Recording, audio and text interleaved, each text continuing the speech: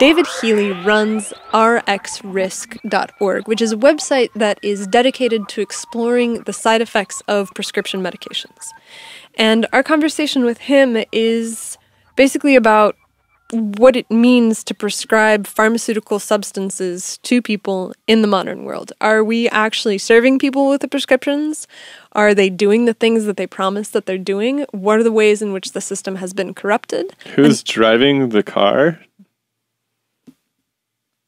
Yeah, because it's not entirely clear who's at control of the who's manning the controls with this operation.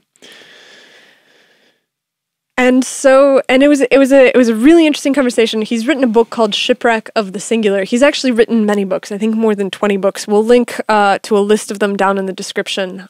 We think that you're really going to enjoy this. It is the very first conversation that we're having on the subject, which is basically pharma, health, and regulation. We'll have a lot more of them, and so we hope you stick around. Yeah, if you dig the podcast, share it with somebody, please. That's how we get better and better guests, so we really need you to, if you care, just tell somebody, and maybe they'll enjoy it too. If you really love it, consider becoming a patron, and you can actually come out to our weekly meetups and help us figure out where to go with everything next, and really help us scale this project up. You know, we want to be able to do these podcasts live eventually. We need to build up some equipment to do that. We want to be able to take it on the road too and actually meet up with people on stage. So we got big plans and we could really use your help. So consider it. Just give a couple bucks a month and it really adds up over time. And you're going to help it happen, make it happen. Agreed. In the meantime, enjoy David Healy and we will see you next week. The scientific revolution starts now. The demystified side podcast. Let us see in the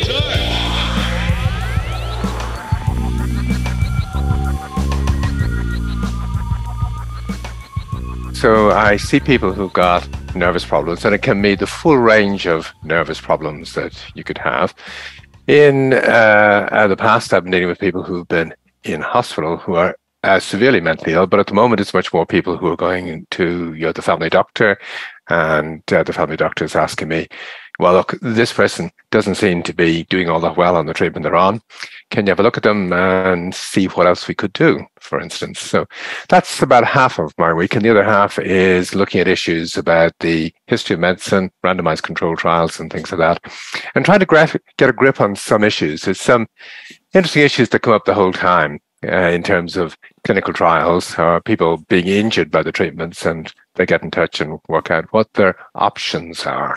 And this touches on a really big topic, which is that, okay, so if you are looking at something like mental disorders, and you approach treatment with a pharmacological lens, you have the opportunity to introduce a lot of side effects that far outweigh the benefits that you're going to get from the treatment. And the same is true in something like cancer. But with cancer, it's very much a life or death question where, okay, so you're going to get this chemotherapy. The chemotherapy is going to damage you, but is it going to damage you less than the cancer? Is it going to buy you a few years? Like the deal with the devil, so to speak, is quite obvious there. But I think that people have this tendency of looking at pharmacological substances for mood disorders and brain stuff and be like, well, this is okay. Like, this will be fine. There's, they're relatively safe. Here? There's no trade-offs. Yeah. Mm-hmm. Mm-hmm. Is that the sense you get? Yes, it is. And there's probably a few quick things I can say to maybe open this up, which is that, well, of course, Prozac, looks like it's a chemotherapy for cancer. It can be useful, and that may be true of all of the SSRIs. And drugs like isotretinoin for acne began as a cancer treatment before they turned over to becoming a thing for a minor problem with skin. So, I mean, how could that cause a problem? But in actual fact, it was introduced first to try and treat brain cancer.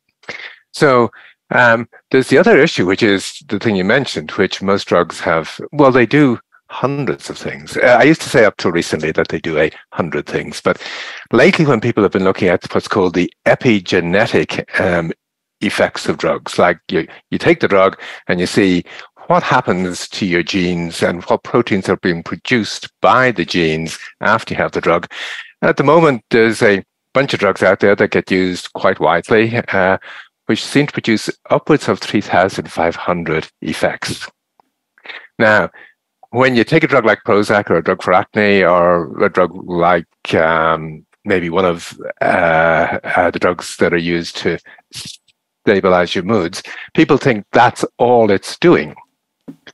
But it's not. In terms of the selective serotonin reuptake inhibitor group of drugs, the SSRIs, of which Prozac is one, there's very little serotonin in our brains. Most of it is in our blood and our gut and our skin and things like that. Trouble is, the marketing is so good that people think these drugs go straight into your brain and fix the serotonin levels and don't do anything else. But that's just plain wrong. They do lots of other things that may seriously impair you. Like in the case of the SSRI group of drugs, what we're looking for is a change in your mood that might happen after you've been on these drugs for a month. And people look intensely at that. And they miss the fact that 30 minutes after you've had your first pill, almost everyone becomes genitally numb. Whoa! 30 minutes? That endures 30 minutes after your first pill. That one didn't make it onto the commercial. No, it didn't. Genitally numb. Now, well, it did in the sense that the companies did say in the label of the drug, there's a small number of people, maybe 1 in 20, who will find that in terms of being able to make love, that things aren't quite right. Now, it's actually closer to 100%. Wow. Now, the other aspect to it is that people get told, but, this is a problem that will clear up when you come off the drug. And even if you want to go away for a romantic weekend, you can halt your drug for the weekend and things will actually be fine. That's not right. And I had a lady that came to me a long time ago, and I can still see her because it was one of those things that was very dramatic. You've got this very attractive woman wearing a green cardigan, which I can still see, and she had red hair, and the contrast between the green and the red was really good. And she said to me, look, I'm on an SSRI. Well, no, she said, I've been on an SSRI and I'm having problems making love. And I said, yes, this is well known. It's the kind of thing that will go once you're off the drug, and maybe if you're going away for the weekend, you can hold your drug. And she looked at me and said, I've been off this drug for 3 months. And I can take a hard bristled brush and rub it up and down my genitals and feel nothing. Wow. Now, it turns out that before these drugs came on the market, when the companies gave them to healthy volunteers, which is part of what they have to do before they bring it on the market to treat people, they knew this could happen. So back in the 1980s, they knew this problem could happen. And, at the moment, I'm in contact with over 1,000 people who, after they halt the drug, years, sometimes decades later, still cannot make love. And it's men and women, it's young people and old people, and it's every ethnic group on Earth. And there's been all these headlines lately too about these things just aren't really working like they were promised to be. I can't recall one specifically, but I feel like it's just been cropping up, like the promise of tinkering with a single molecule in the brain has really not proven out. Yeah, no, you're right. And again, I had an inside kind of position on this during the 1980s. I was working on serotonin reuptake. So the companies brought their drugs, which weren't then on the market, to me, and it was clear that they were involved in a number of clinical trials. And when they compared the SSRI group of drugs with the older group of drugs, the tricyclic antidepressants, the older group of drugs always won. Now, if you have an older group of drug that beats yours, and if you want to make money out of it, the older group of drugs are going to be much cheaper. How are you going to make money? Okay. And at one point, there was most of the companies were wondering, is at any point trying to bring these on the market? But they were told by the marketing departments, oh yeah, sure, absolutely no problem. Bring them on the market. We can sell these. We can persuade people these are miracle drugs, that they work wonderfully well. There's not, as far as I know, a single trial of an SSRI which proves that it works for people who are severely depressed. And the companies didn't want them to work for that because that's pretty rare. Very few people get very severely depressed.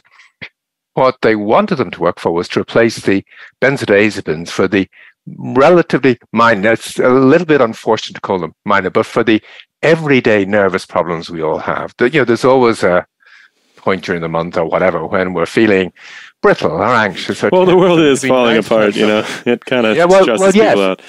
In the face of the world falling apart. I think that in the book you mentioned that there's a test that it was like a codeine dependency test where you can give dexamorphin to see if the depression resolves, and if it does, that's what differentiates major depressive disorder versus something that's like anxiety or nervousness related. Yes, and there was a thing called the dexamethasone suppression test, which clearly picks out the people who, if they're awfully severely ill, they're likely to end up in hospital. The older antidepressants help them, and electroconvulsive therapy can also help. But the SSRIs and other drugs like that just don't, which brings out a point. The SSRIs are rather like stimulants, or benzodiazepines, or drugs like that, which could all be marketed as antidepressants. And even alcohol could. You could put alcohol into the kinds of trials the SSRIs were put into and get the same result as you have for the SSRIs. And if you're a good... Bring back day drinking. Well, I'm going to go a little bit further. It's not just bring back day drinking. Maybe bring back smoking. Because for OCD, which is one of the conditions that the SSRIs are used for, nicotine produces just as good results in controlled trials. So... Yeah, it's quite a nootropic actually. We actually eat nicotine as well. We just buy nicotine. We don't smoke it, but it's a nice stimulant. We take these little Altoids and put a little bit of nicotine on them. We're so cheap that we won't actually buy the ones that are professionally made. So we can't afford those. Yeah, but you can buy nicotine. It's almost free, so you can make your own. Kids, don't do it though. Whatever you do. But yeah, it is a powerful nootropic. That's interesting, and alcohol too. I hadn't thought about that. But these things are relatively cheap, and they have a social aspect to them, right? So, like smoking is something that if you kind of look at the sociology of smoking, people will often smoke in groups at parties. It's a thing that allows you to engage with somebody for a brief moment. That it kind of lets you like step outside of the world. It's meditative in a sense. But it's obviously bad for you. And so you get rid of one thing, but if you try to replace it with a psychotropic chemical that is promised to be a miracle drug, the likelihood is that it's not going to be... It might not be as... I think that the difficulty is that it's hard to tell that it is directly harmful the same way that you could tell that cigarettes are harmful, right? Because there's... Well, there is, let me just pick up on that, which is alcohol, which you all know is harmful, and nicotine, which you all know is harmful, are available over the counter. Prescription drugs you have to get from a person like me because we figured they are more harmful than alcohol and nicotine. And the other aspect to it is everybody knows if you take alcohol and nicotine every day of the week for the next 10, 20, 30 years, they're going to shorten your life. The nicotine, you think, will shorten my life? Yeah. By itself, the nicotine, without smoking? Well, possibly without smoking. That's a good question. My hunch is all things being equal, the human body can cope awfully well with being poisoned for a good cause. Like if you're taking an antibiotic for a few weeks to get over a problem, these drugs are pretty toxic, but the body copes with them. What the human body is not designed to cope with is taking things every day of the week, every day of the year, and not just one, but taking a few of them. And increasingly, people from their teens up aren't just on one or two drugs, they're on 4 or 5 or 8 or 9 of these. And, when you look at people that kind of smoke, you recognize that their hair goes gray quicker and all sorts of things go wrong. In the same way, if you're on a bunch of prescription drugs the whole time, you are going to die earlier. And life expectancy in the United States in particular, you guys are leading the world, as you do with most things. Straight to the bottom of the world. has been falling since before COVID. And my hunch is that polypharmacy plays a major role in all this. Well, there's got to be a saturation point, right? I mean, one of the things that's difficult about shipwreck is how many things are at play all at once. And so it's hard to draw a clear story from it, because you said something interesting, which is that the drugs were chosen to be prescribed by a physician because they're deemed to be dangerous, but at the same point, there's a gilding process of this, right? Because the minute that you allow everybody to buy prescription drugs over the counter, then you destroy the entire industry to some degree, right? Because if the only reason that you need the doctor is for what? If they're not giving you drugs, like that's the model of the doctor at this point. The model of the doctor at this point is they keep you on drugs. SSRIs are very like antihistamines. If you buy an antihistamine over the counter, I mean, in fact, most of the antihistamines are SSRIs. If you buy an antihistamine over the counter and have a bad reaction to it, you aren't going to keep taking it. If you get your SSRI from me and I tell you it takes a few weeks to work and you may not feel all that good for a while you're on them, you're trapped because you figure you're not feeling good. I'm your get out of jail free card. I'm the way out of the problem. And if you make me angry or irritated that I'm not going to help you when you really need help, so you do as you're told, okay? Which is highly dangerous. And medicine as well. I mean, it's something, it's the fact that we make a living out of these drugs. That means somehow we kind of see them as fitting in with our good intentions, our desire to help you. So if you're not being helped and our intentions are good and everybody says the drug works wonders and you get worse, what we see is your illness getting worse, when in fact it's probably we're poisoning you. And what we need to do is stop poisoning you. Instead, we double the dose of the pills and we make your kind of condition, the one you didn't really have to begin with, becomes chronic. What were you going to say? I was just going to say, this is a wild perspective for a doctor to have. So, like, when did you... No, it's not. No, okay, so you went into medicine realizing this. No. You see, That's what I mean. No. I'm ancient. I'm old enough to remember the 20th century, okay? And the fact that medicines, I mean, some of the most famous kind of phrases about medicine is they're poisons. And the art of medicine is bringing good out of the use of a poison.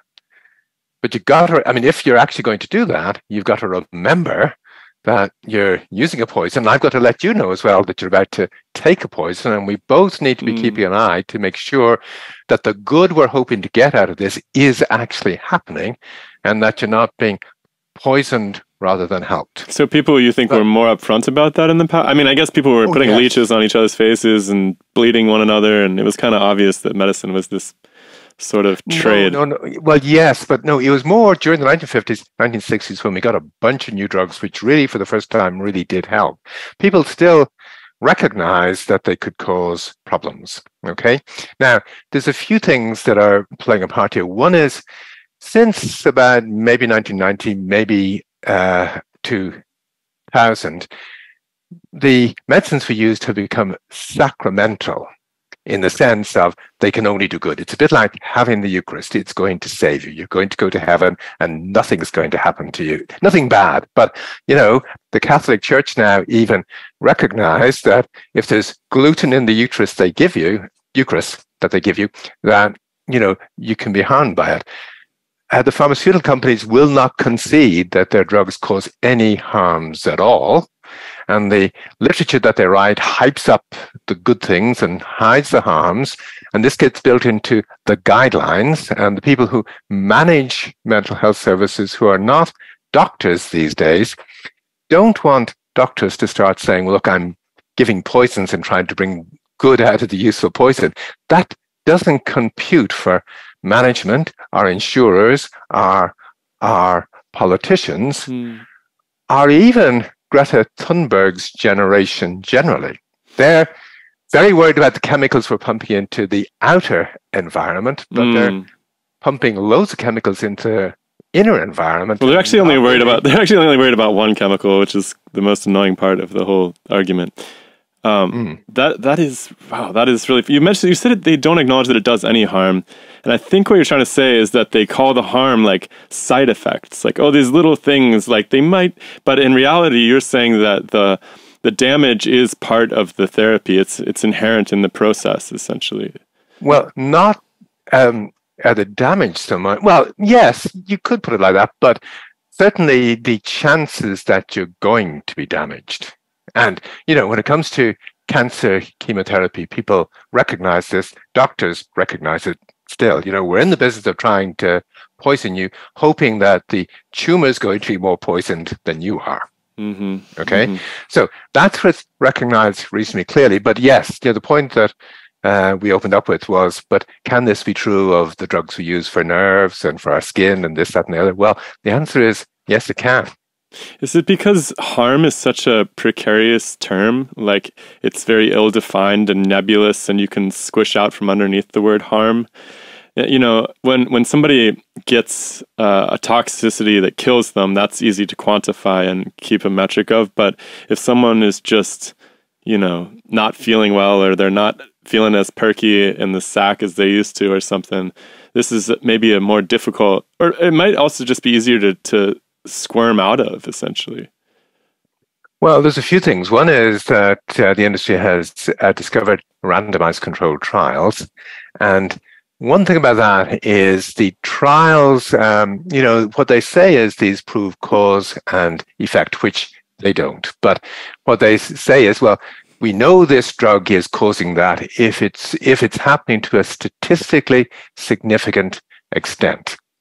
Now, if you're focused in on does Prozac cause people's mood to lift, you've got to look awfully hard. You've got to train your eye on it and keep asking questions and things like that to find any evidence that it does. And because of that, you miss things that are happening, like the fact that you take a pill and you become gently numb after just one pill.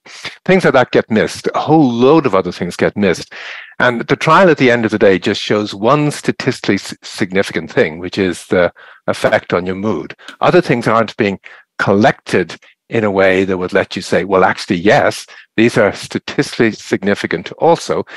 And the industry say quite openly, under oath, in court, our drugs don't cause any side effects. Nothing has been proven. Things happen to you while you're on our drug. Your skin. Which drugs are these? They say have no side effects. Sorry, I've never heard such a thing. That's crazy to me. Like acids like Prozac and stuff. Yes, they're saying they have no side effects. No proven things. What they say is things happen to you on the drug. Of course, things happen to you every day of the week. Your skin may get blotchy. You may be on Prozac and your skin gets blotchy.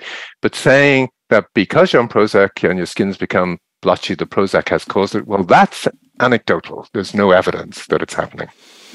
I mean, you see this all over the internet, which is really interesting to me, where women that are on birth control, people that are on SSRIs or various other drugs, you'll stumble into areas where they spend time together talking about what they think the drugs have done to them.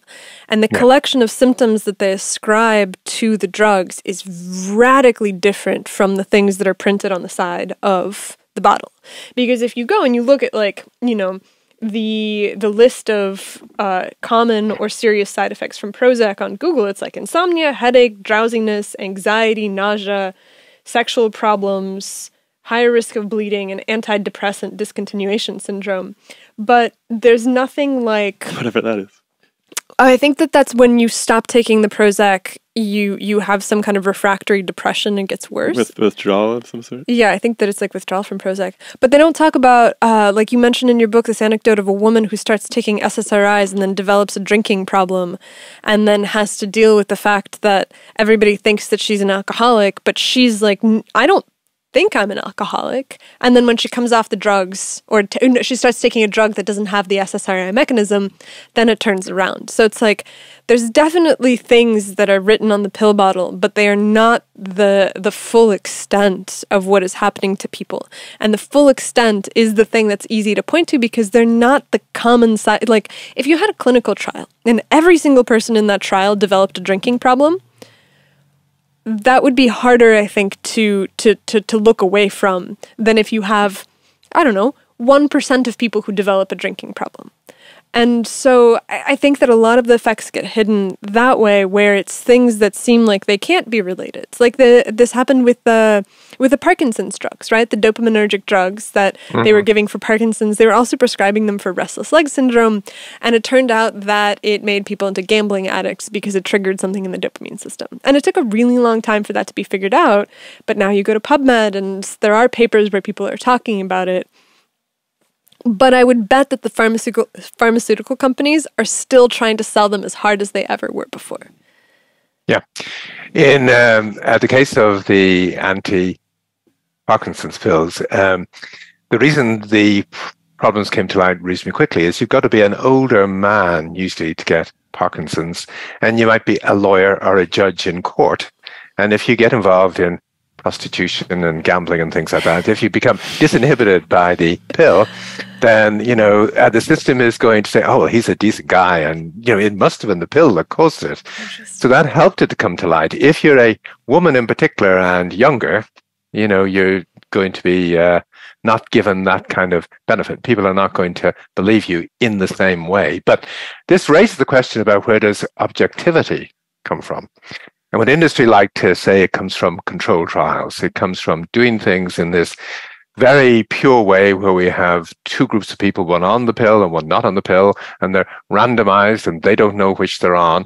And we can work out what the pill is really doing because of this. But in the course of doing that, for instance, you see, people are, you and I, if you're in the trial as a volunteer, and if I'm one of the investigators, we're both told to suspend our judgment.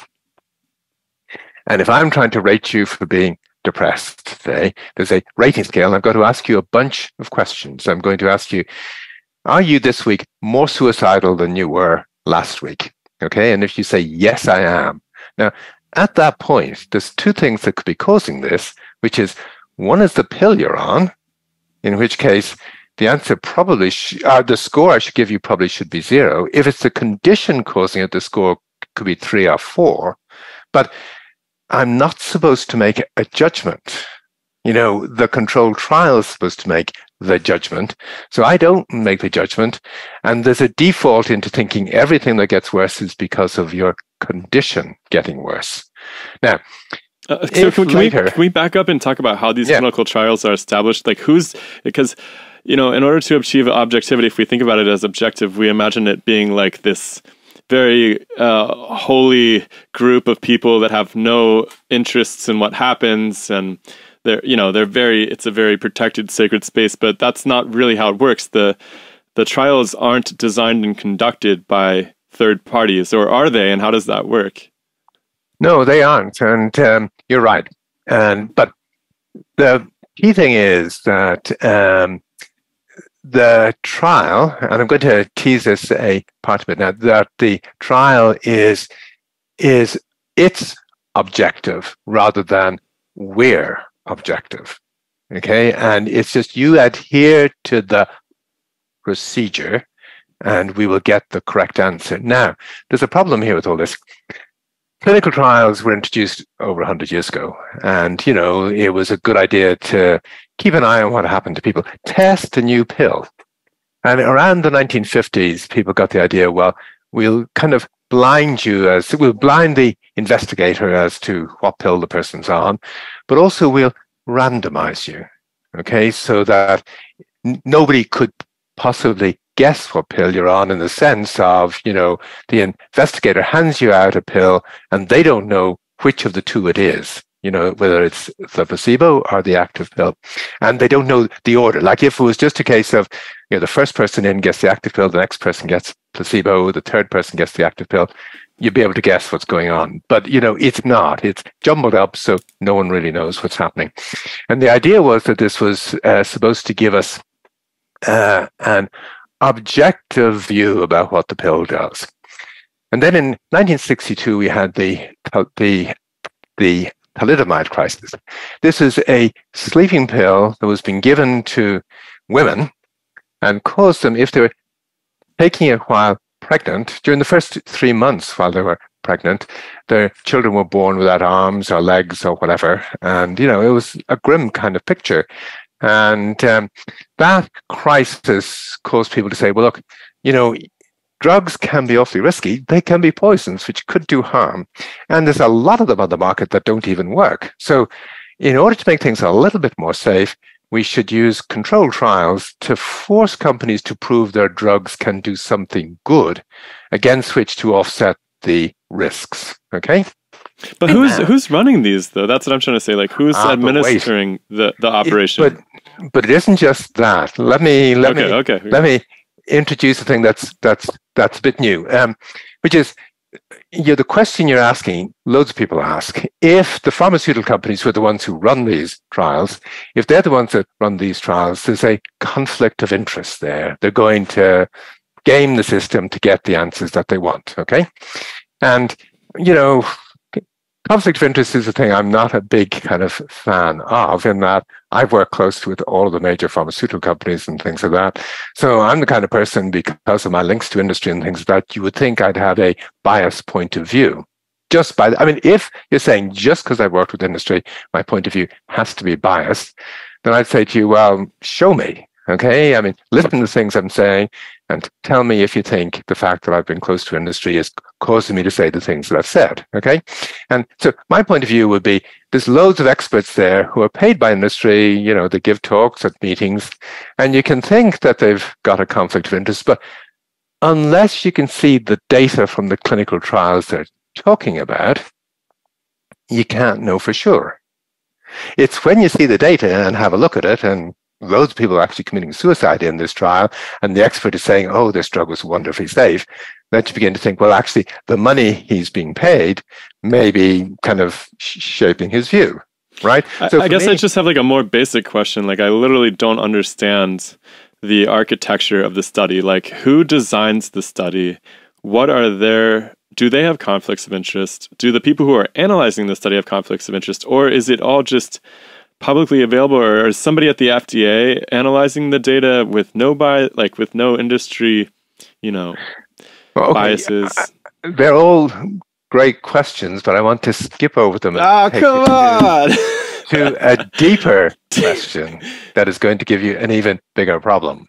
All right. Okay, which is, the FDA stands for the Food and Drugs Agency. They regulate food and drugs. They regulate butter and chocolate and antidepressants. And in terms of regulating chocolate, it's what's the percentage of cocoa in this? If you don't have a particular percentage, you can't call this chocolate. Butter, it's the same thing. If there's a particular kind of fat, and if it's not in there, well, it's not butter. It may be yellow, it might look like butter, but if the right fats aren't in there, then we're not going to let you call it butter. With an antidepressant, they're doing the same thing. It's an assay system. We aren't actually getting you to prove your drug works as an antidepressant. We're simply getting you to show that on a rating scale, the rating scale score falls while you're on the antidepressant. Okay? And it doesn't have to fall far, it just has to fall a little bit for us to let you use the word. Now, FDA, when they regulate chocolate, don't say this is good chocolate. When they regulate butter, they don't say this is good butter. With an antidepressant, they're not saying antidepressants are good for you, or this is a good antidepressant. It could be weaker than the older ones. FDA aren't saying that. FDA have a criterion. It's not just that the rating scale score falls a little bit, but you've just got to have two trials, and they're better called assays. It's a bit like butter. You assay the butter to see does it have a particular percentage of fat. In the same way, you're doing what industry are doing is assays to see if in two assays, that the score on the rating scale falls a little bit. And if that happens, FDA can say you can use the word, even if in fact you've done 100 trials and you've only shown the drop you want in 2 of those. The other 98 are negative. But nobody ever actually does 98 trials, though. Like, I've heard of conditions where they do 3 or they do 4 trials, and so it's like a 50-50 thing. Like, we have Michael Sekaris coming on the show a little bit down the line, and he was actually on the FDA panel for removing the accelerated approval for breast cancer drug Avastin. Yeah. So basically, Avastin was approved for breast cancer treatment, and Genentech made big promises about the fact that it was going to cure people. And then when they did a larger clinical trial, it turned out that it actually didn't cure people. People actually got sicker, and it seemed like the drug was more poisonous than actually extending quality of life. Or not only that, but they used a weird endpoint inside of it, which was like progress-free survival versus actual extension of life. And so it turns out that the way that Genentech was measuring it, they had, 3 more months of progress-free survival, but everybody died at the same time point. Mm-hmm. And so I've definitely heard cases where you have 3 trials and 2 of them have an effect and 1 doesn't. But I've never heard a case where there's 100 trials and only 2 of them have an effect. Well, the situation with the SSRIs, Prozac, Zoloft, is that there were more negative trials than positive. In the case of Zoloft, there was 1.5 trials positive. The standard is 2, and the other 4.5 of the 6 done were negative. So how does a drug pass then? Well, FDA, they're saying that, what they essentially said in the case of Zoloft was, well, we know SSRIs work, and you've almost got 2. In the case of the antidepressants for children, that's a grim sentence. Yeah, in why are the children case depressed? When they began doing trials of the SSRIs in kids, they couldn't find kids who were depressed. Okay, there just weren't any kids who were depressed. It took a long time to recruit kids to the trials. The paroxetine trials in kids, they did 3 trials in kids who were depressed, all negative, and FDA approved the drug for children. Now, it's not currently licensed because a big fuss blew up. It became clear there was a document, an internal GlaxoSmithKline document said, we recognize that our trials haven't shown our drug works. And they told FDA that our trials haven't shown our drug works. And FDA right back to them said, we're happy to approve this drug. We agree with you the trials haven't shown the drug works.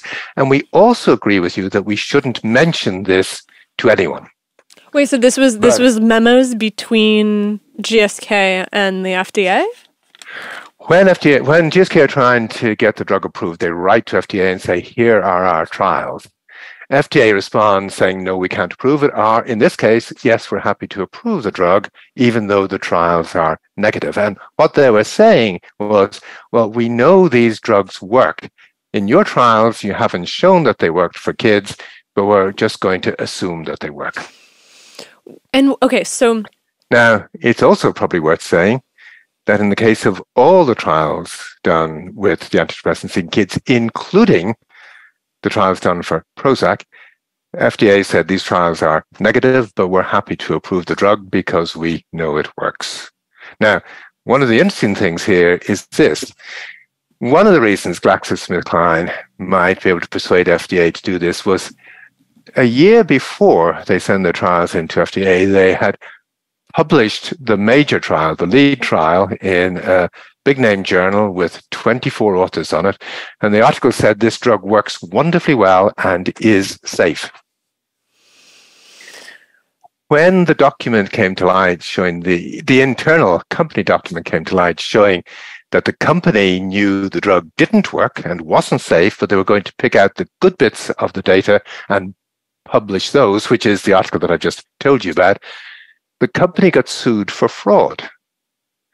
So if the company has an article out there saying the drug works well, and the FDA don't approve it, or approve it and mention in the label of the drug, well, the trials on this drug in kids just didn't work, that's going to cause the company to get sued for fraud, which is a good reason why FDA are going to agree to your drug being approved, even if you haven't been able to show it worked and are not in the business. It's not FDA's job to police the medical literature. I mean, you might ask the question, it's a good question to ask. Whose job is it to police the medical literature? FDA are clear that is not their job. It's a bit like butter and chocolate. Once they've approved the chocolate, what Hershey's do in terms of marketing, saying, eat this and you'll go to heaven, you know. Do they have anything to do with the design of the trials themselves? No. They're just, they don't actually design, no. They simply say, I mean, they agree with the company, what's the standard we're going to hold you to. And in the case of the SSRIs, it's a terribly minimal kind of standard. Like, if you're asking the average person at the street, what do you think an antidepressant that works should do? Well, the first thing you'd probably say is that, well, more people should live if they're taking the antidepressant than if they're not taking one. You'd expect, because it's an awful illness that causes people to commit suicide, that the placebo. You'd think that would be box number one on every single medicine. Yeah, but in the case of the antidepressant trials, more people die and more people commit suicide on the drug than on the placebo. And the next thing people would say is, well, we hope it will get people back to work, but there's no evidence that these drugs get people back to work. The only what FDA for working for FDA and working for the company means that there's a very small drop on a rating scale. Like a self-reported state of how depressed are you? Not self-reported. No, it's me asking the questions. It'd be great if there was a self-reported scale there as well. But there's no trials where both me asking the questions and you asking yourself the questions where any of these drugs have been shown to work on both at the same time. I mean, so we know that this stuff happens. Like, you have it with like the Vioxx scandal, right? They prescribe a drug that they give to hundreds of thousands of people. They think that 40,000 people died from side effects, cardiovascular side effects induced directly by the drug. Later trial shows that manufacturers of Vioxx, which I think was Merck, knew that it was going to damage the people that they gave it to, but they gave it anyways. And I think that the attitude externally when you talk to somebody who just off the street is like, well, that's an outlier. That's a one-off. That was not typical for what the pharmaceutical companies do. And it sounds like what you're saying is that that's actually very much the status quo for how they're operating. Yes, that in essence, most of the medical literature, like the study 329 article, the one that I told you about, GSK, most of the medical literature is like that. It's essentially fraudulent. Okay. Well, how so? Is a bit strong in the sense of, to prove fraud, you've got to have an internal company document showing the let's not get ourselves sued for, what is it, libel? No. Showing that people went out of the way. They knew that they were doing wrong, but essentially it's standard operating procedure for the company when they run these assays to pick the good bits out and publish those and give you the impression that this is what happened in the assay, when I'll give you a good example, which is one of the Pfizer trials. You can see that in the assay that was done, that one person died on their drug, and you sort of say, well, accidents can happen. That this guy happened to die from burns, but in fact, he'd poured petrol on himself, set fire to it, intending to kill himself, and only died 5 days later, and was coded as burns rather than suicide. So when you see that there was a death by, I mean, things happen in life, when you see that there's a death by burns in the trial, unless you got access to the data behind it, you don't know what the real story is. And the data means either the person, now if the person's dead, it means their husband or their wife or the kids or whatever who can tell you what happened. But nobody's names are on these things. FDA never go back and interview the family or dig into things like this. They're just looking, was there 2 trials in which this drug beat placebo? And beyond that, they don't investigate. What's the solution? Well, when all this was put in place, everybody regarded FDA as bureaucrats, okay? And they didn't expect them particularly to keep you safe. They wanted a procedure that, you know, where people could go through and tick boxes before letting things on the market. The assumption 50 years ago was doctors were people, while there might be some rogue doctors, most of them, if you were harmed by a drug, they'd be completely horrified and they'd write it up and they'd make a fuss about it. And doctors were going to keep us safe.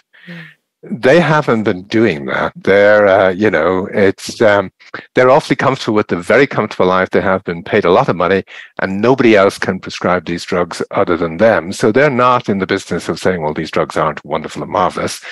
They've let most of the public slip into the point of view of the magic lies in the pills, when in fact, the magic should lie in the interaction between me and you. If you bring a problem to me and let me know roughly what kind of answer you want, we have a discussion about it, and I can say, well, there's this option, but it comes with those drawbacks, and this option, but it comes with those drawbacks. You know, we work out what to do. That's where the magic should lie, in the interaction between us. But we've got this idea that it lies in the pills. Is that a pedagogical issue? Is this like training, or is this a fact that doctors don't have any time? Like, I've had some really unfortunate interactions with doctors this last year, and I feel like when I talk to them, like, I feel like every time I go to the doctor, I need to bring literature with me and be like, this is what's going on with me, and this is definitely what needs to happen. And that always works out. But short of doing that, I feel like they haven't even looked at the recent work. They're reciting something that they learned maybe 20 years ago in med school or in residency or something. So do you think that could be addressed through the educational pipeline, or is there something bigger going on? Yeah, there's a few things going on. One is we all of us tend to want a father figure. Now, the doctor was that, but it's now FDA. People think FDA are the father figure who are going to keep us safe. They don't realize that FDA are a bunch of bureaucrats, that if there's doctors in there, they're in there because they don't like meeting people. If you report a problem to them on an oral contraceptive, well, they may never have worked in that area. They worked in orthopedic surgery. You know, what are they going to know about an oral contraceptive problem? Okay, so we need to get back to figuring that these things aren't safe. We can bring good out of them, but it's not by listening to FDA. It's by the interaction between a doctor and you. And the reason doctors don't, I mean, they used to listen to you. It used to be, you know, well, is it possible to make a father figure for the doctors so that the doctors have somebody to listen to? Like, you have to be your own father figure. No, like, I get it, but people need the father figure, you know? This is the point. Doctors who meet you, who see the problem happening right in front of them, who have the chance to interview you, who have the chance to increase the dose of the pill to see what happens, or reduce the dose of the pill and see what happens, call a colleague in and things like that. Between the doctor and you're in the best place to be scientific. But doctors as well are, as you say, looking for a father figure, and they're looking to FDA, not realizing FDA are not meeting you. They're not in a position to examine you. They never will be. And it should be me interviewing you, or you interviewing me, who comes to a view about, well, what's actually happening here. But is it possible for there to be some sort of fraternity, or I don't know what the proper term for it would be? I mean, it strikes me that what you have to do is you have to educate doctors from a starting point that the advisories for what drugs to give are not established with care and a full context of side effects in mind. Like, I think that it's enough during training to basically tell doctors, look, like, these are things that are a baseline of approval, and you have to do the legwork as part of your practice. About that. Yeah, well, because I mean, they're like, hey, well, the administration says it's fine.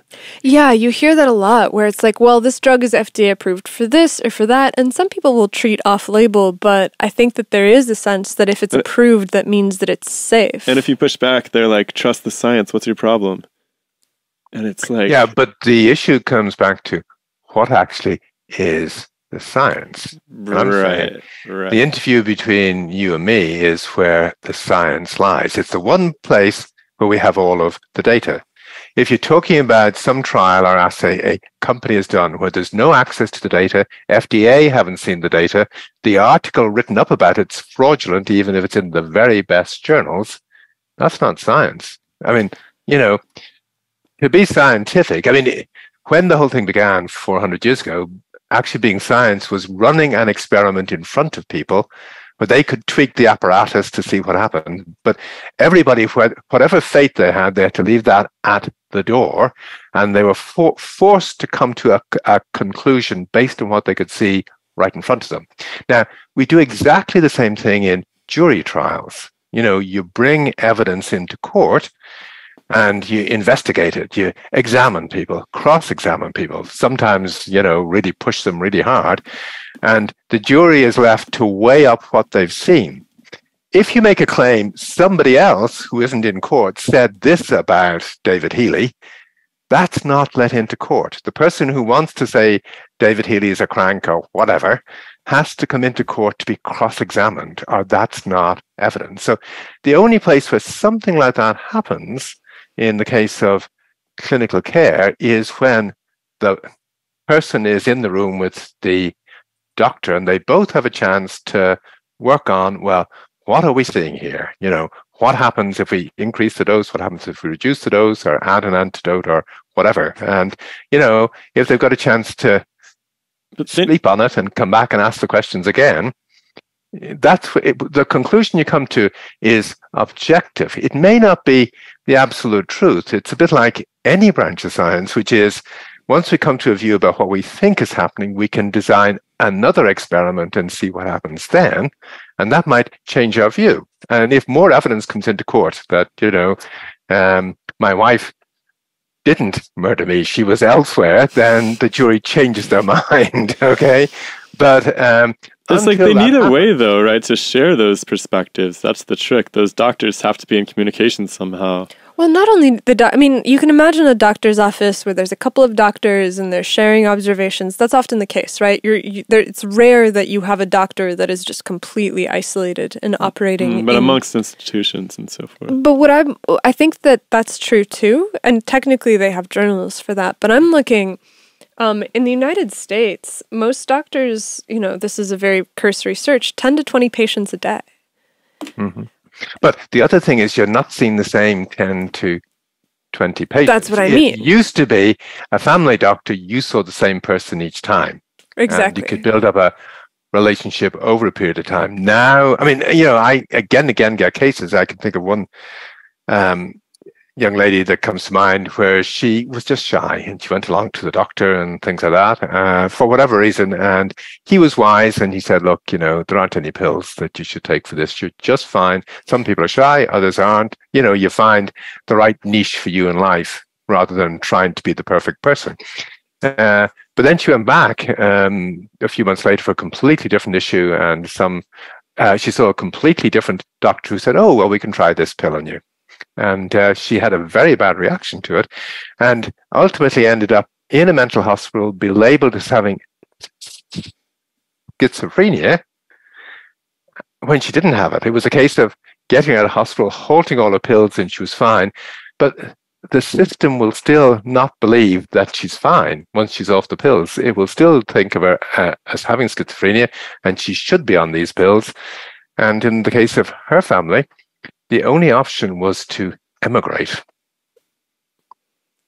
Why was the only option to immigrate? Just to clear her record? You can't persuade people that you can't obliterate what's put in the record. When doctors make a mistake and diagnose you as having a more severe illness than, having an illness that you don't have, they don't change their mind. They don't go back and say, I made a mistake. The person's off the drugs, they're back to normal. It was clearly the pills that caused it. You are left with a mental illness record, which is going to influence the opinion of the next person that gets to see you. And maybe your insurance. Yeah, probably your insurance. Yes, exactly. Yeah. Okay, so what percentage of physicians are aware of these problems and are dealing with them versus the percentage that are perfectly happy to prescribe whatever the pharma reps bring them every month? No doctor gets trained in how to establish. No doctor these days gets trained in how to establish whether a drug is causing a problem or not. And what would that training look like? Like, I mean, I guess it's kind of what you said already, which is that you learn how to do this sort of evidence-based treatment where you give somebody something and then you check how it develops. But for example, if you look at young people, you have a family doctor until you're probably about 17, 18. Then you leave the house for college. You're probably going to student health services. If you're not switching insurances. If you're not switching insurances because your parents are switching jobs and they're shuffling you around, You'd right? be quite lucky to have the same position that whole time. Yeah, that's true. That's true. And then once you leave college, you're probably going to move a couple of times. You're probably going to have different doctors each time you move. If you're inside of a healthcare system like the one that we have here for, it took almost a year to get established with actually like a primary care physician. Before that, you were just going to the walk-in clinic if you needed something. And that's somebody different every time. And I'm sure that they keep records, but it's not like they're able to follow you over the course of a treatment. And so it just seems like the way that people live now with the way that they move and the way that insurance is maintained through jobs, that there's not the opportunity for people to continuously see the same, even if the physicians were perfect. The patients are moving around so much that they're not seeing the same physicians over and over again. Like, what do you do about that? Well, it's worse than that again, which is, as you say, they're moving around, and you're moving around from system to system. And it was in the 1980s, probably maybe the 1990s, that our health systems changed and began to get managed, just like other service industries get managed.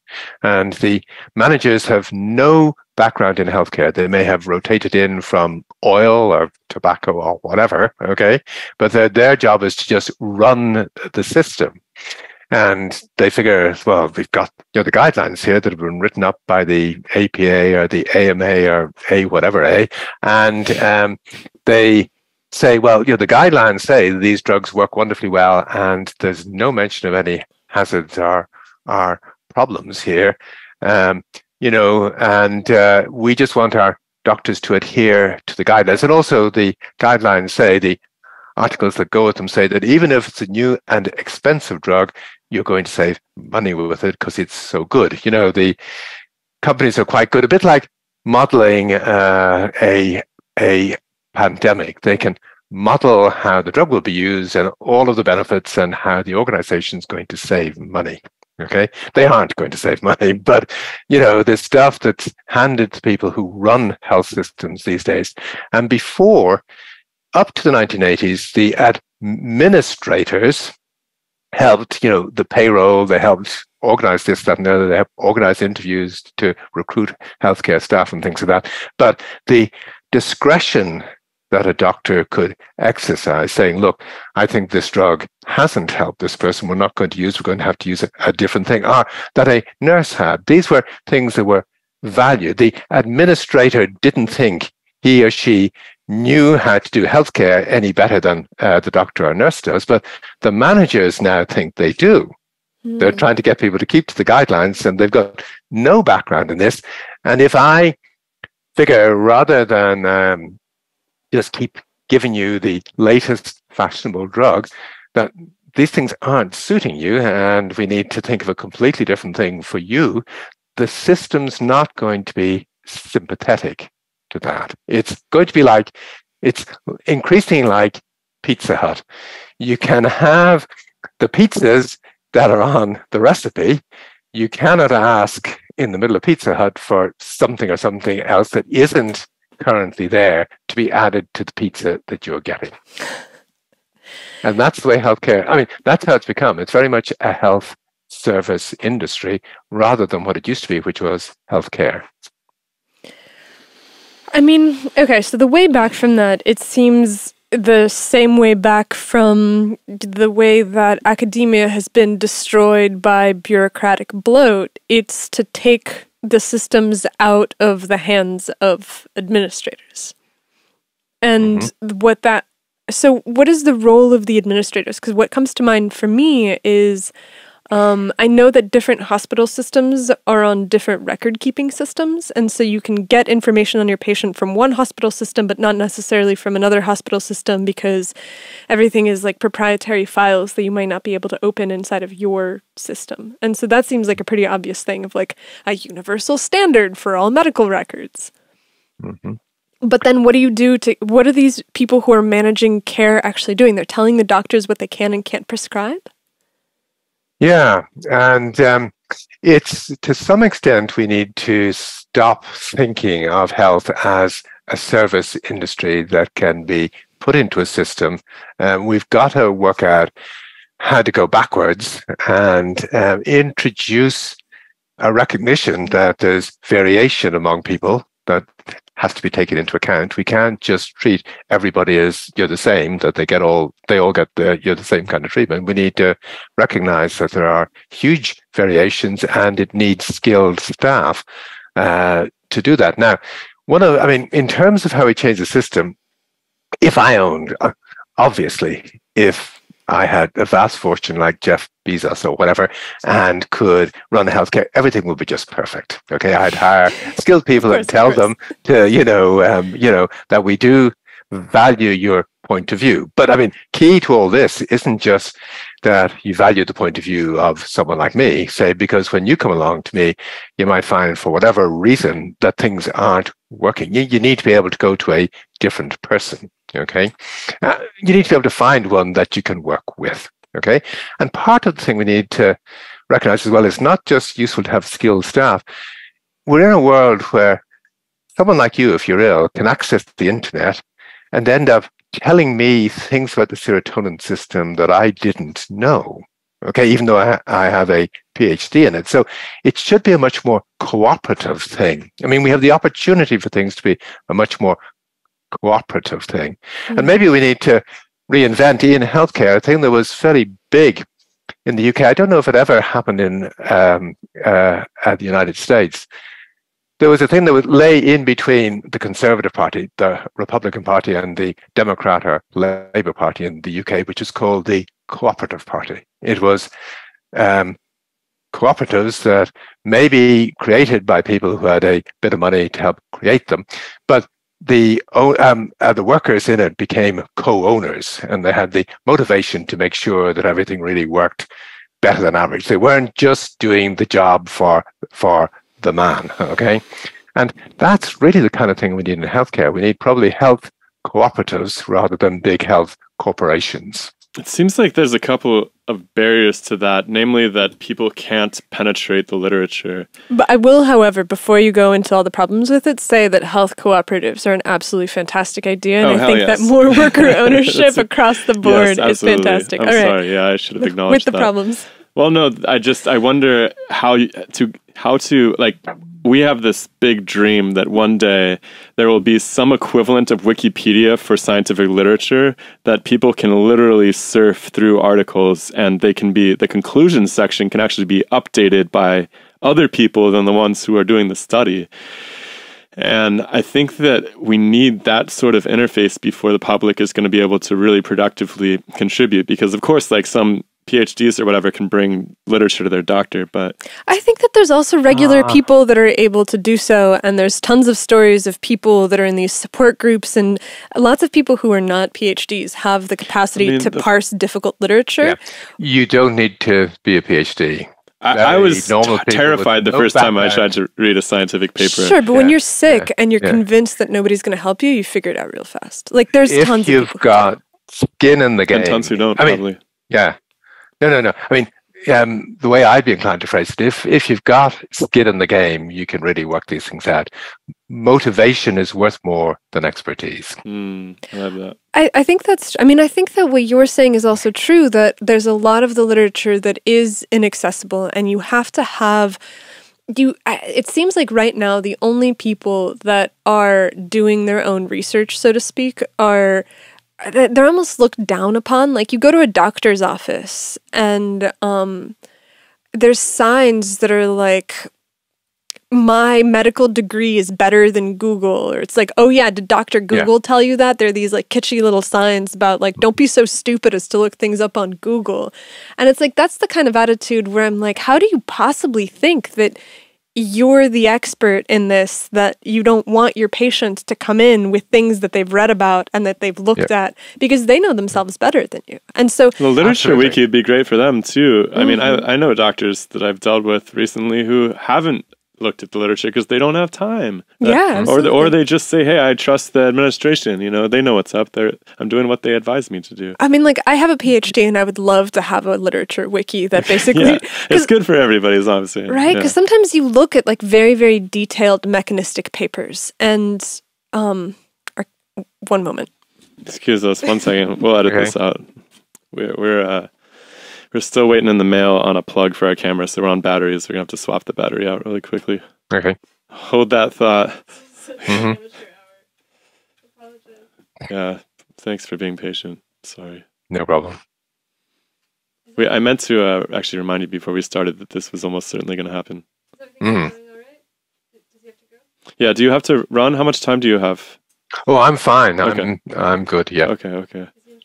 Are you having a good time? Yeah, things are actually going well. Okay. Very good. 5 seconds. There we go. All right, we're back. Yep. Looks fine. Just check this other angle. Oh, it's gone again. I lost this angle. This camera is also crappy. Something's happened. It's fine, I think. Nope. Yep, back again. Oh, sorry. Oh! No. It's gone. It's gone. All right, we've lost one of our cameras permanently. Better luck next time. Indeed. Where were we? What I was saying is that you dig into the literature sometimes, and it genuinely feels like the goal of the literature is to be difficult to parse.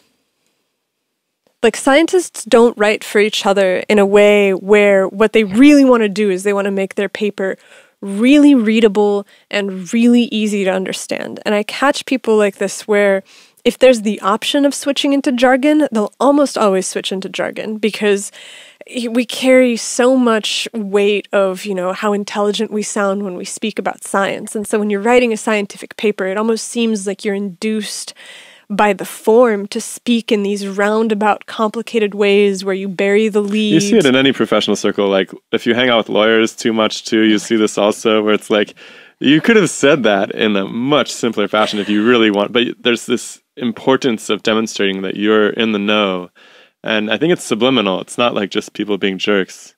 Yeah, and so I think that there does need to be a dramatic simplification of the scientific literature. Well, go ahead. Hang on a second. Hold on. Yeah, no. My experience is that you can, as I say, when people are motivated, and this is particularly women looking after children or women looking after parents or whatever, and they get to grips with an issue, they tackle some pretty intense stuff and make sense of it. Like, you know, the story in Shipwreck of the lady who worked out that SSRIs actually cause you to become alcoholic. She didn't have any background in healthcare. I mentioned earlier that nicotine can be good for OCD. Well, I didn't learn that from the literature. I learned that from one of my patients who worked it out for himself in terms of what was happening to him.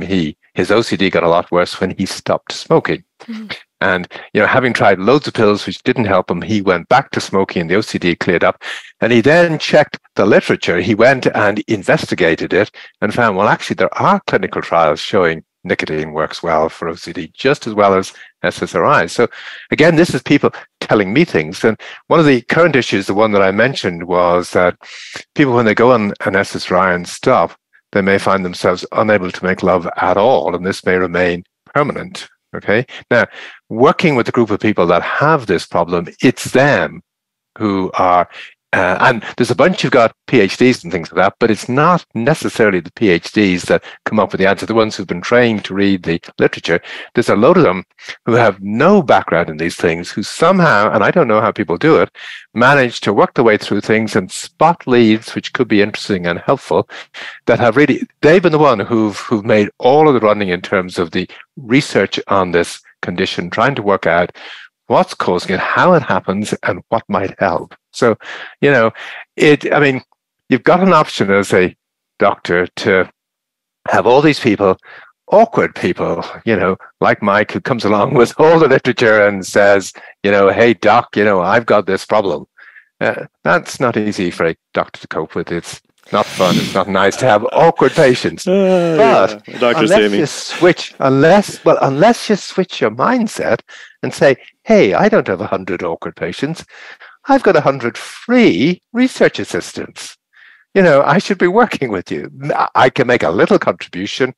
People come in with some really good ideas. I can say, yeah, that's good. And every so often, of the options they offer me, there's some that I can say, well, I've heard that before and it just didn't work out, or that's not particularly sensible. So I can offer a little bit of steering, but again, it needs to be done in a way where, I've heard all this a lot, so I can maybe steer a little, rather than me thinking, well, I really know what's going on and people should be listening to me. It should be much more cooperative. Abandoning the cult of the expert is a pretty hard bargain to strike, though, because I think that people go into something like medicine or law or whatever other vaunted professions we have because they want to be the ones in possession of the knowledge. And our entire social structure is based on the idea that there's a gilding process which authorizes you to be the one who is in possession of the knowledge, and you are the one who dispenses the knowledge, and you are singular. And if you start to open that up and be like, well, hey, you can read the literature, you can figure it out, and your opinion is important and it's valuable, it seems to really strike fear in the heart of some people. But the whole point behind science is we're proceeding into the unknown. I love it. We only do that if the people in the room figure, well, there isn't anyone here in the room that really knows just what's going on, and we're going to benefit from the awkward people as well, who figure out that they don't really buy what I'm saying. So, let's think it through. Well, so that requires us to change the role of medicine in society and the role of science in society. And this is like one of my favorite dead horses to beat. Science is the process of authoritarianism in our society. That's probably the boldest that I've ever stated it before. But basically, the idea is this. You have a discipline whose purported goal is to discover truth. That discipline is tied deeply into the function of the state because the state needs to be able to say that the things that it is doing are correct. And how does it do that? It does so through science. And so the minute that you have government-funded science that is being reflexively used to steer the ship of the government, you end up in a position where you cannot have someone who is outside the edifice of science coming through and being like, hey, I disagree. I think that you're wrong about that, because it looks really bad for the government, who's supposed to have all of the answers. And if you just have like schlubs off the street that have taught themselves how to read med papers being like, hey, I think the pharmaceutical industry is screwing with people, that is not, it's not kosher. It's not tolerated. It's not tolerated. I mean, we've probably been thrown off of YouTube already if we're even talking about these things. I mean, we've definitely had interviews taken down. The doctor's office, yeah. But it's like, I think that it is so tied into the spirit of what it means to do science that it is part of the state at this point. Yeah, but that's really not science, okay? That's you've got a religious belief system there. You're talking about a theocracy rather than what should actually be science, which is a much more cooperative enterprise. Now, I agree with you. States like to have government. We want to have people to steer things, It's a bit of a myth, though, that we're steering on the basis of, the science. That's what people say. They like to invoke science, a bit like they used to invoke God, but we need to get away from that and maybe get back to invoking God, trusting him or her, but letting, the scientists be. Well, even then, the damn priest class is going to get in the way of the God thing, too, just like they get in the way of the... I mean, this is a very... Well, yes. No, sure. Yeah. You're right. No, sure. Absolutely. I'm with you completely on that one. And that's what needs to be changed. That we've got the scientific experts and doctors in particular who are a priestly class these days, rather than, people who are working with you to try and get you to the right place. Yeah, and lawyers and politicians too. It's like this strange slot that always seems to get... I feel like we're at the end of the Mayan civilization or something. We're like, get the priests! It's the priests! Absolutely. We're going to start burning down the buildings. And also, this whole thing, like, you didn't totally touch on this, but it seems like there's this paradigm of the military-industrial complex that I believe it was Eisenhower warned, or was it Truman? God. Eisenhower, yeah. Eisenhower warned the American people famously about. And that's kind of played out over the last 50 years or so. Most of the wars, at least that our country has fought, have accomplished relatively little other than making a lot of money for certain people. It seems like there's a similar medical industrial takeover at play here as well, in addition to this this issue with the priest class that everybody hates but loves at the same time. What can we do to get control over that situation? Is it a kind of a thing like with the military-industrial complex where we just get so sick of seeing blood, like when people were able to go to Vietnam and actually be able to see people getting blown apart, they actually got sick of the war and demanded that it stopped. And to a certain extent, this happened, honestly, with Afghanistan, and Iraq's still a crater. But I wonder if it's something that you think will heal itself once people start to see the carnage that's coming out of the medical industrial complex as well. Well, what you've got to recognize is that the military and health are closely intertwined. Oh, no. It was only about 100 years ago when the Japanese were at war with the Russians that we had the first war in which less people died from disease than from combat. And the Japanese won the war because they had a better health system than the Russians did. Up till then, at the American Civil War, which was probably the war that did the most to get the military to recognize they needed to look at the issue about what the soldiers were actually dying from, the dysentery and other illnesses.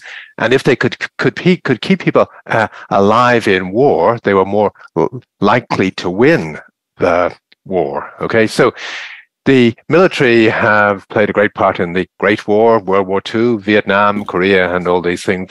A lot of the advances we have, particularly to do with surgery, have come from war. Okay, so, but if you think, there's been, to a degree, this has been good in that, just like you have an arms race, and the military are actually involved in that as well.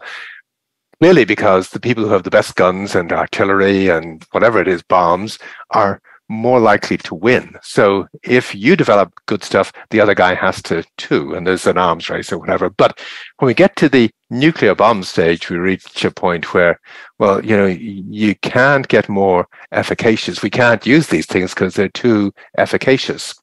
In the same way in healthcare, to some extent, we've got there, which is, if you're on more than 3 drugs per day, you're not going to get the benefit you'd get from 3 or less. And for people who are on 10 drugs told that each of these things works well, each of them may work well on their own, but if you're taking 10, you're going to die earlier.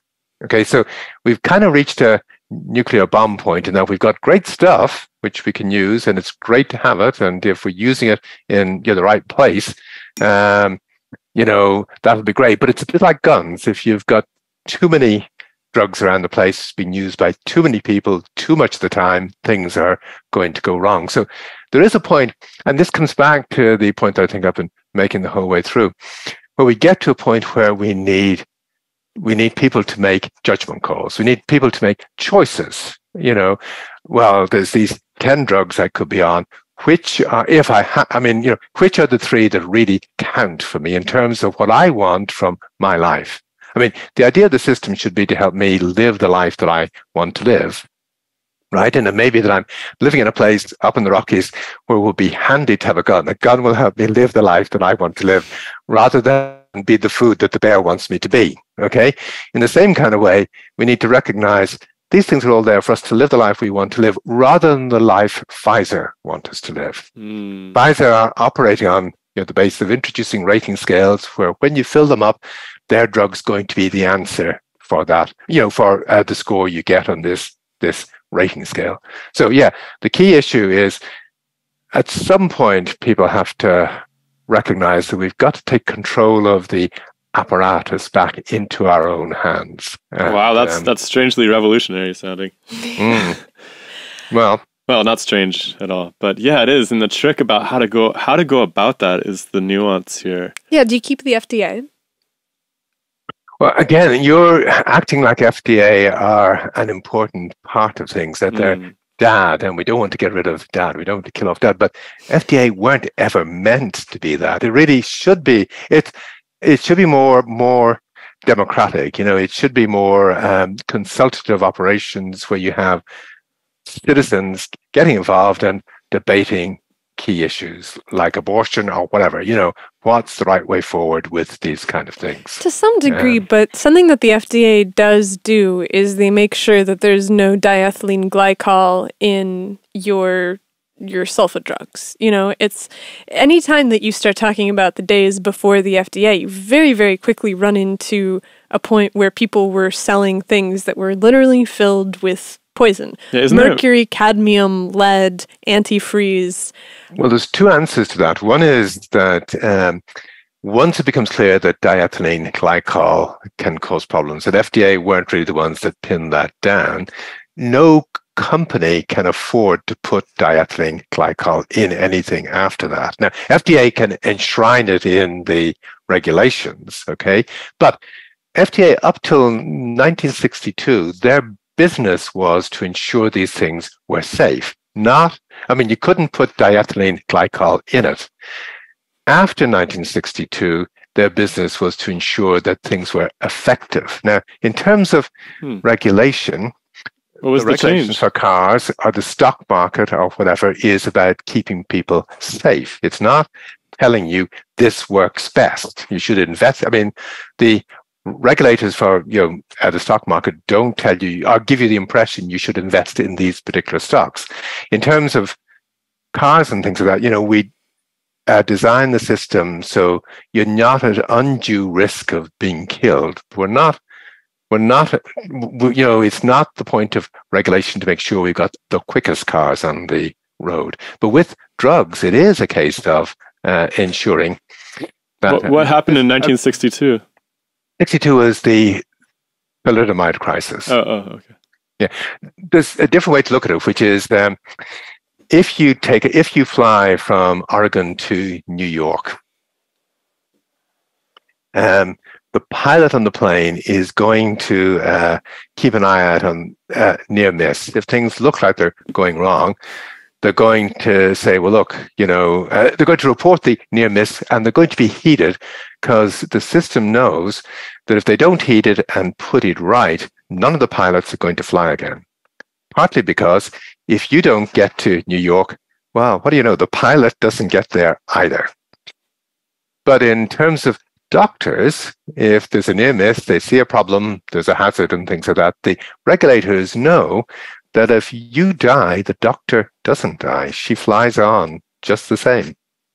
And that's the difference. We need to, doctors need to be scrutinized closely when things go wrong. They need to realize that they've got to keep place in this. They're not just being paid huge amounts of money to dish pills out when you come in and say, look, doc, I'd like to try this pill. So are you suggesting more accountability for doctors? Because Doc, you better try that pill with me. Well, yeah. Well, no, I think, yeah, no, sure. I think the people who are really failing you most are doctors, and they risk going out of business. At the moment, they've been paid huge amounts of money, but they're increasingly being replaced around the country by nurse practitioners, where the system, the management figures, a nurse can do just the same job. We're told these drugs work well, they're completely safe, nurses are cheaper. Let's get nurses. Interesting. And on some level, that makes sense, because if you can get more nurses and the nurses end up seeing the patients more frequently and the nurses have it in their minds that they need to be keeping track of how safe the drugs are. No, they'll be keeping to the guidelines. They're not being asked. Nobody's asking anyone to keep a track on how safe these things are. You can report a near miss, but FDA file it in the filing cabinet. They don't look at it. They don't investigate it because your name isn't on it. There's another dimension of this too, which is the nurses themselves. Like, I had a friend that I was in a lab with before I went to grad school, and everybody's looking around like, you can go to grad school, med school, whatever. And my friend was like, no, I'm going to go and get my nurse practitioner license. I'm going to be making, I'm going to make more money than you guys are in the next 10 years while you're still making minimum wage in residency. And, I don't know what it is, but there doesn't seem to be enough doctors. And it seems like the AMA is perfectly happy with that. And it's hard to not feel conspiratorial. It's just an incentive structure that's kind of like dented, right? But yeah, why not? Why are there so few doctors? Wouldn't more doctors solve this? No, I don't. Well, as things are at the moment, I think you're getting less and less good value for money from the doctors you have. And increasing the number of doctors is just going to increase the number of pills that you're being dished out, which is going to require more doctors because more people are injured and going into hospital. These days, more people are going into hospital from diabetes pills than from diabetes, from hypertension pills than from hypertension, from antidepressants and other psychotropic drugs than from the illnesses that have been used to treat. So it's a system that's spiraling out of control. We appear to have less doctors than we need because the doctors that we have are just dishing these things out without thinking. And this seems to be like a medical climate change, right? If you're saying this isn't how it's always been, it's like this thing that's happening. It's like the water is slowly boiling us kind of situation. Yes, exactly. Yeah. And you'd have to think at some point a fuse is going to blow. And my hunch is that the life expectancy data is going to force people to think again. It's the fact that in terms of the replacement rates, the women in the United States are having less babies than are needed to replace the population as is. So between life expectancy falling and us not having enough children, the population is going to fall, which means that the Chinese are going to be able to wipe us out. Do we need this? We don't. How are we going to stop it? Well, one of the things that might be causing this is we're using too many drugs. So either we stop using them or else we persuade the Chinese to start using a lot more drugs and their population will fall too. Based off, so actually about the Chinese population, I think that everything that I've seen suggests that they're well below replacement at this point as well. Yes. Like the entire world has basically given up the game of having children. Well, have you seen how much it costs to have a baby? My God. Not only that, but it's just like we're living in just times that it feels like everything's falling apart. I'm just trying to get the heater on in here, God. Child. Yeah. Where does this leave us? With much to think about. I'm always trying to probe structural ideas for how we can fix this. It's hard for me to not think in terms of regulatory steps that can be added. And the problem is, the traditional response on the left is let's add more regulation. Okay. I had an interesting experience recently working in a clinic that I was in, which is here, and it's public health funded, so both the left and the right, actually in Ontario, endorse public health funding for the health system, okay? But my experience was that if you want to reduce medication burdens, or if you want to recognize that the drugs could be contributing to the problem the patients had, you are not welcome in the system. 100 years ago, 50 years ago, it was a privilege of wealth to be able to get treated. It has now become a privilege of wealth to be able to get off treatment. If you're in a public health system, the left have wanted people to get more drugs and to get more treatment. And they still want it at a point where getting more drugs and getting more treatment has become the problem, not the answer to people's problems. I mean, I think that it takes a long time for these sorts of things to shift. And I think that you're exactly right, which is that the pendulum has swung and it's gone from people can't get access to good care to the fact that the care is this behemoth that is swallowing them whole. And it's a machine that powers itself. Like I tend to have a conspiratorial bent where I'm like, there's someone who's running this. Michael Shilo is much more, look, there's just incentive structures that drive people towards this. And there's a huge amount of money being made by all of the players involved as you raise the number of pills that people are on, the number of appointments that they need, the number of procedures that they're getting. There's absolutely nothing in this system that is helping people walk that back and be like, let's detox from all of this stuff, right? Because the pharmaceutical companies are interested in it, the medical systems are interested in it, especially if it's a public health system. The government is interested in it. Yep, sure, yeah. And honestly, if you really believe that the government is looking at its own population and is like, we have too many people, which honestly, if you look at it from the lens of, okay, you used to need a really large workforce for powering the factories and doing the menial labor, and now as you shift away from a mechanical workforce and into the service world, I don't really think that there's the same sort of incentive for maintaining a really large population. And so now we're getting into this era of, well, we don't need to grow our populations anymore. And so governments are not particularly interested in not just governments, but experts. People come on the show all the time, especially people when they're like really pushing this climate change business. A lot of their sentiment also folds into this depopulating idea. Yeah, there's a weird thread of eugenics that runs throughout all of this. Because they're not talking about them not having children. Yeah. They're like, people like me should have children, but like nobody the hoi polloi. Exactly. Yeah. Right, and so there's this like weird thread of that runs through this entire thing where my conspiratorial bent is like, I don't think the governments are interested in you living longer. Like, I think that it's really gotten to the point where it's like there's going to be a group of people that have access to longevity and cellular restoration and anti-aging stuff, and it's probably going to work because they'll be able to buy their way out of treatment that doesn't work. And then everybody else is just going to go to the grave and life expectancy is going to go back down to like 40 or something. Like that seems. Well, I'm less the doomer perspective over here. Yeah. I'm more cock up, and at the incentives we've put the wrong ones in place, and but the incentive. I mean, it's regulation. Adding more isn't the answer. I think it's somehow getting more cooperative. People taking a bit more control back into their own hands and more responsibility for the things that happen. That. This treatment isn't working out. We need to walk it back, as you say. That's only really possible if people have the freedom to make those choices too, which I think is worth mentioning.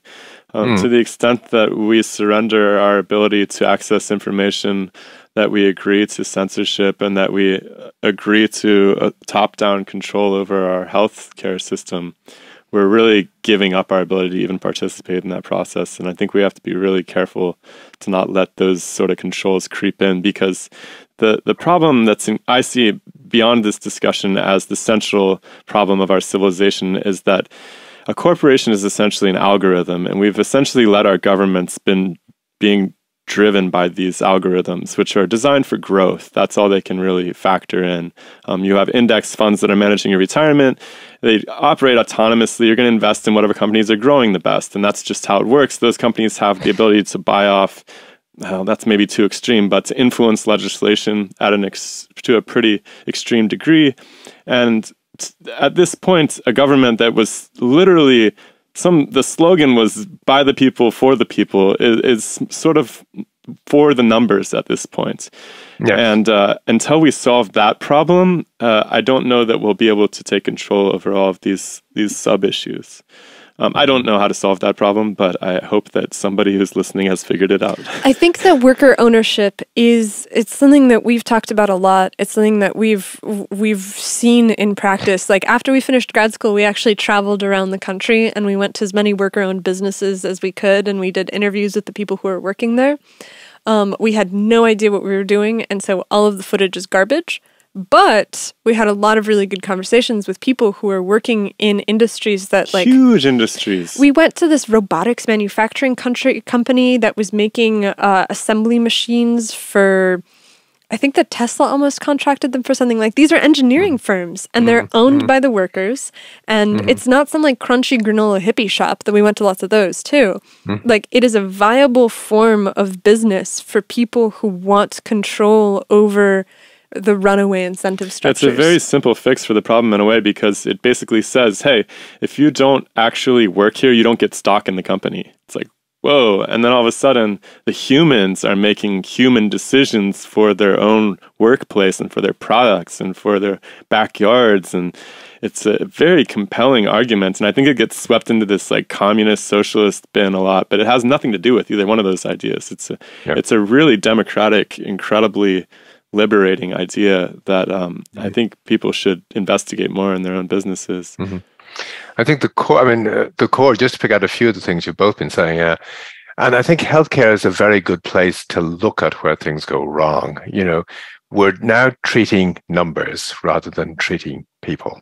You know, I treat your blood pressure numbers, I treat your peak flow rates, I treat your mood scores rather than treating you. And it's very much a case of getting back to something much more cooperative, which involves people liaising together to help us all live the lives that we want to live rather than the lives the market wants us to live.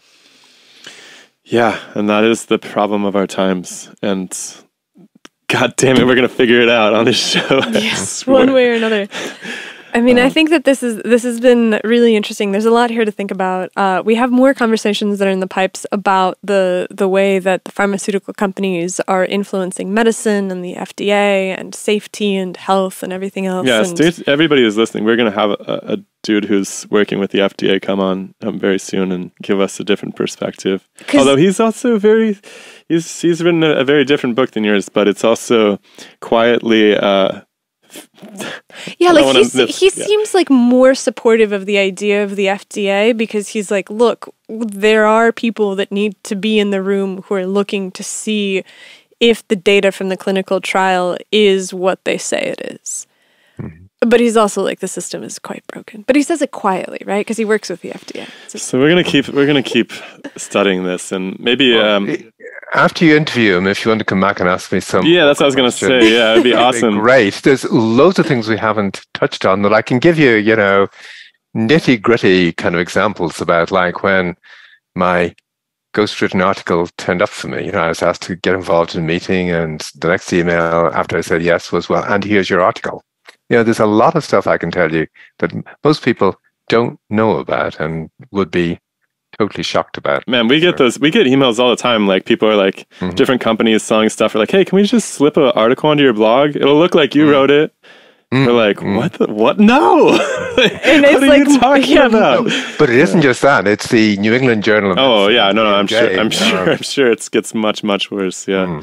But yeah, we would love to have you come back after we've studied this maybe we'll get a few different people together, and maybe, who knows, we'll even get a roundtable together one day. So yeah, thank you, Dr. Healy. This has been illuminating. It's fine. All right, David. Okay. Thanks for coming by. Yeah. No, it's been fun. Thanks for asking me, and hopefully we'll be able to hook up again in the not too distant future. Yeah, love it. We'll see you soon. Thank you, sir. Take care. Take care. Bye. Bye.